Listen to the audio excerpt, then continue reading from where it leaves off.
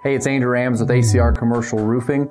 This week, I'm going to let you inside of a special training that me and my team went through with one of our single-ply roofing material manufacturers. Listen, there are all kinds of warranties in the commercial roofing space.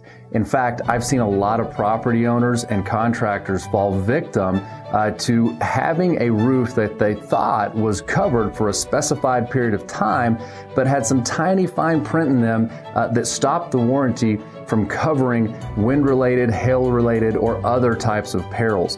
So this week, it's important that I bring you in and allow the team that I work with to teach you a little bit about single-ply warranties that are backed by the manufacturer, different lengths, different types, and how they can protect you, and this information can protect your asset. So let's jump right in to Single-Ply Warranty 101.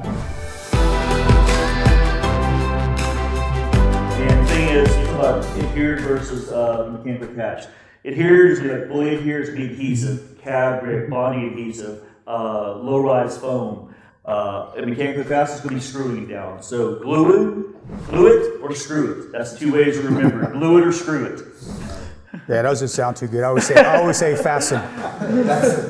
Yeah. I don't hear a lot of guys glue it just because of the wind and stuff. If you mechanically attach it, you're probably you talk about getting the ruffles up there. Yeah. Most building owners probably won't climb up on the roof. But you got those guys that want to go there and look at their brand new beautiful roof and they're like, "Oh my God, Andrew, my roof is blowing all over the place. What did you do?" Yeah. It's supposed to do that. Right. So. And that's the thing, is that with an adhered system, this is the original system.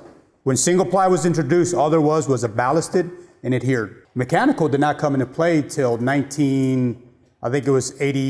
82. In addition, this is the coverage for both of the systems. Okay, when you're working with an adhered roof and you're doing a 45 mil, as Bart mentioned, you're limited to 15 years. That's it. Okay, and you can go no longer than 90 miles an hour wind speed for an adhered system.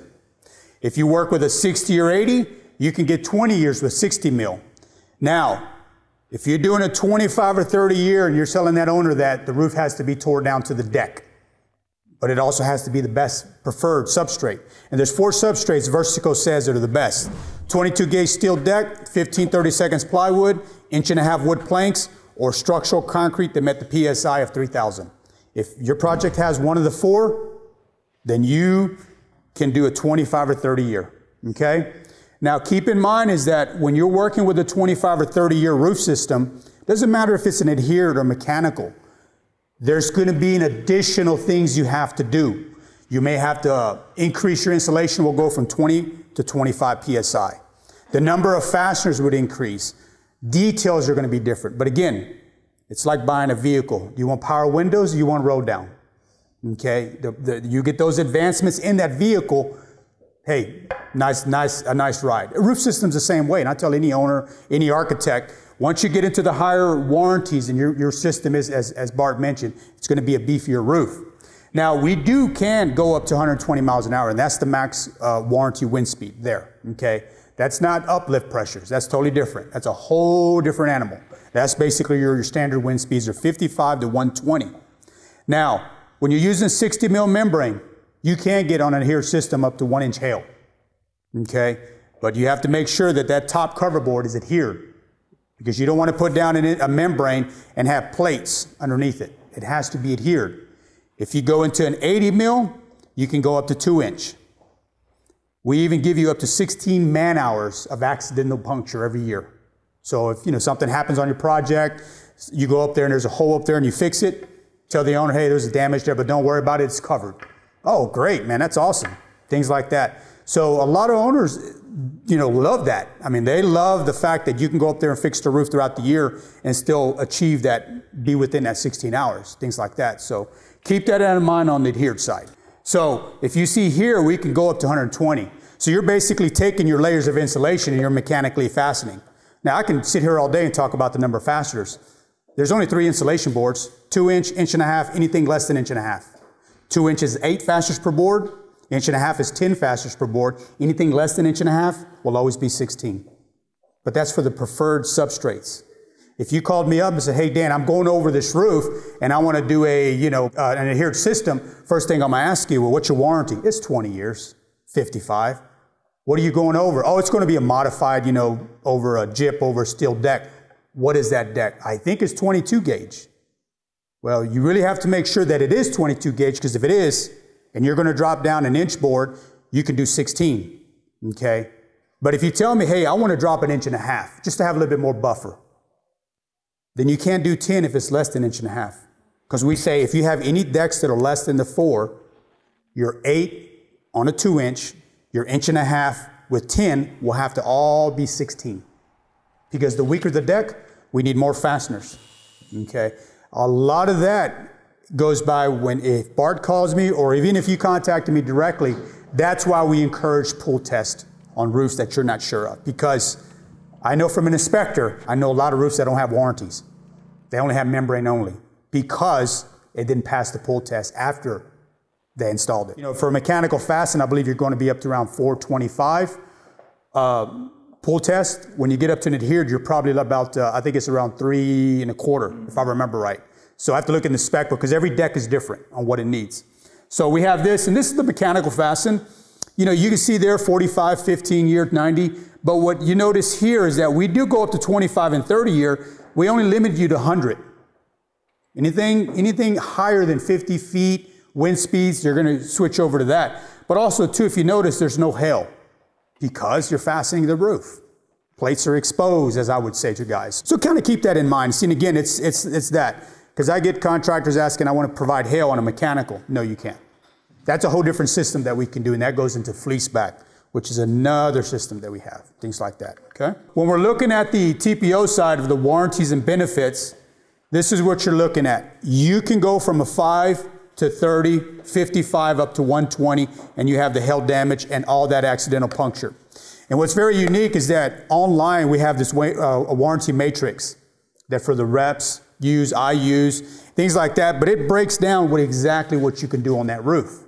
And it lets you know what you need to achieve that hail rating versus, say, the owner doesn't care about hail. They just want a high wind speed warranty, things like that. So also type of warranties too is you also get just a material warranty. You know, just by buying the material, you have to go online and register. All that says is that we're guaranteed that the material is not faulty, that we produced it correctly. We're not warranting your labor, your workmanship, or anything like that. That's where the NDL comes in. Since you guys are certified contractors, you can offer the NDL. Some of your competitors out there who are not certified with us cannot offer that. The best they can do is just a straight material warranty.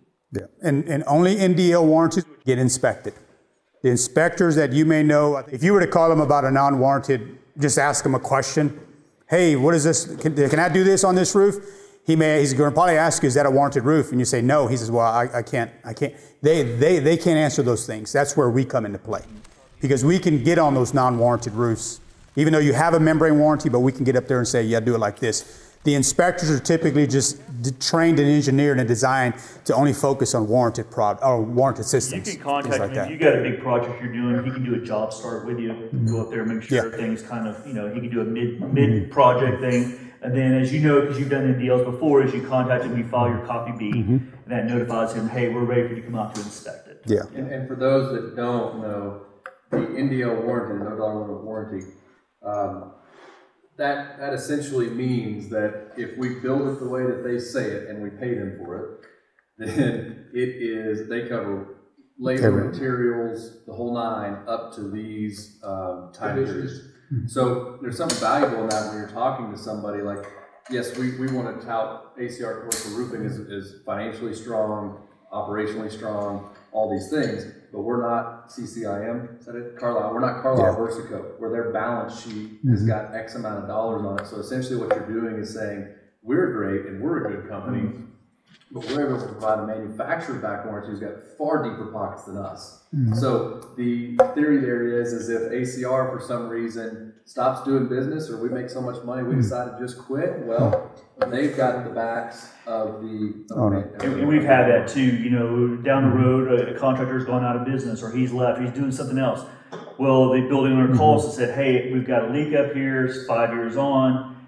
They call us, like, well, he's out of business, we can't get a hold of him. Who do you have in Lubbock who can go look at this report? I'll contact Andrew and say, hey, we've got a NDL situation, a warranty thing. Can you go out and inspect this roof for us? Then you actually kind of slide in there and take over the business for it. We pay you to go out there and do that. Yeah. I will say this, when it comes to specifications on our jobs, we build every roof as if there's a warranty on it, unless noted. And that's very, very rare. I've noticed out here where you guys can probably make a headway is that a lot of guys out here don't offer NDL work on negotiated work. They just get their own personal workmanship warranty.